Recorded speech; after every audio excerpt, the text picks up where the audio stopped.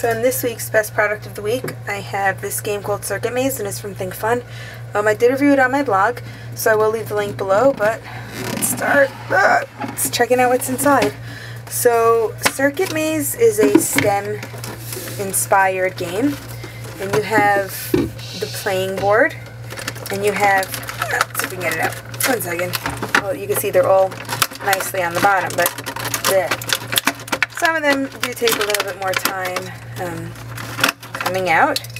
I'm just going to show you quickly because, you know, I don't want to waste your time, but I just want to show you how totally awesomely cool this game is. So, let's show you how it works.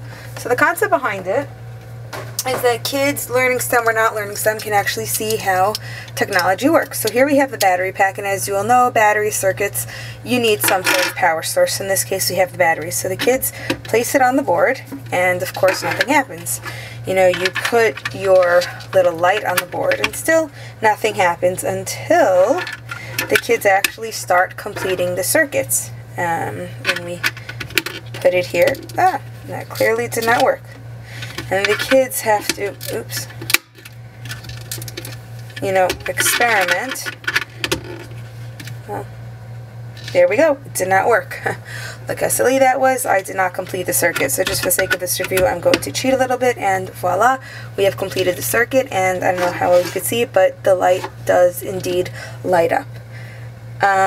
So some of the things that I do love about this, in addition to seeing the circuit, the kids can actually experiment with the concept of open and closed circuits. For example, over here, 1 second.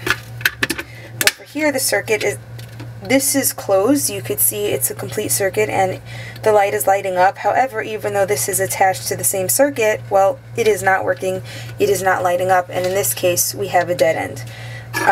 Keep adding and somehow bring it around, and then the kids will be able to see how you can close the circuit again and have multiple power sources. So since, you know, even if kids aren't really actively involved in STEM, just the fact that they open and close lights, and, you know, you have your holiday lights and one light doesn't go on, well, here you can show the kids why, because this one is connected and this one is not.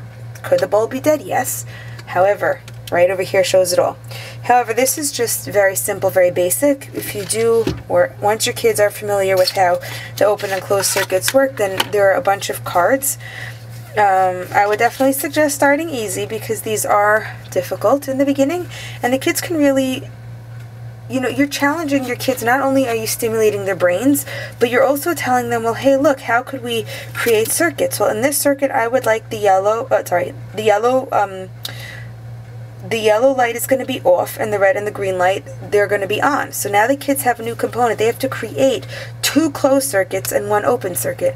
You know, for kids who are not familiar with STEM, this is a great way to start. Again, I always suggest just give this to them, the kids, let them just play, have fun, see, you know, how it works. Obviously the battery's not connected, it's not going to work. Just let them play, see what they could do by themselves, and then once they are familiar with just the way it works and how it works, then introduce these cards, start them off easy, and just let them go, see where they go with it. You know, kids will surprise you. Kids are brilliant, and you know what, whether or not you're introducing STEM, I just love this game because this is how life works. Life works on circuits. Technology runs on circuits, and so just having this component of education to say, oh look, that didn't work, I wonder why not, and then just to see, you know, they're actually making a track of the metal to get the actual circuit to work, and this is just a great hands-on STEM circuitry activity. And I'm going to leave the link below to this wonderful Circuit Maze game. I also, if you're just looking to challenge your kid's mind, I'm going to leave a link below. I have a whole board of just games and activities to challenge your kids' minds. This is one of them, and you know, the harder it gets, the more challenging it is, and you'd be surprised. Your kids are just amazing, and letting them play with circuits is just going to challenge their minds, introduce them, and just get a hands-on way of how the real world works.